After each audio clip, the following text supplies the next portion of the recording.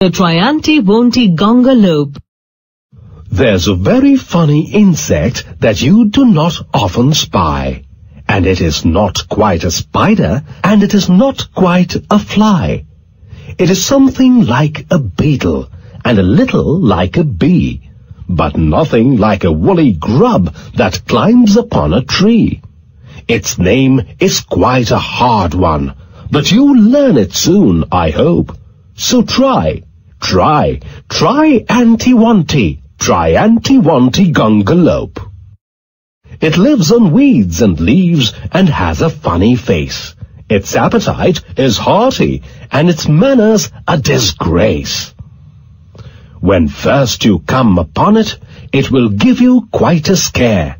But when you look for it again, you find it is not there. And unless you call it softly, it will stay away and mope. So try Triantiwontigongolope. It trembles if you tickle it or tread upon its toes. It is not an early riser, but it has a snobbish nose. If you sneer at it or scold it, it will scuttle off in shame. But it purrs and purrs quite proudly if you call it by its name. And offer it some sandwiches of wax and soap. So try Triantiwontigongolope.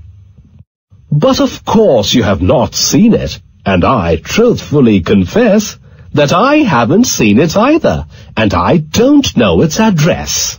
For there isn't such an insect, though there really might have been, if the trees and grass were purple and the sky was bottle green.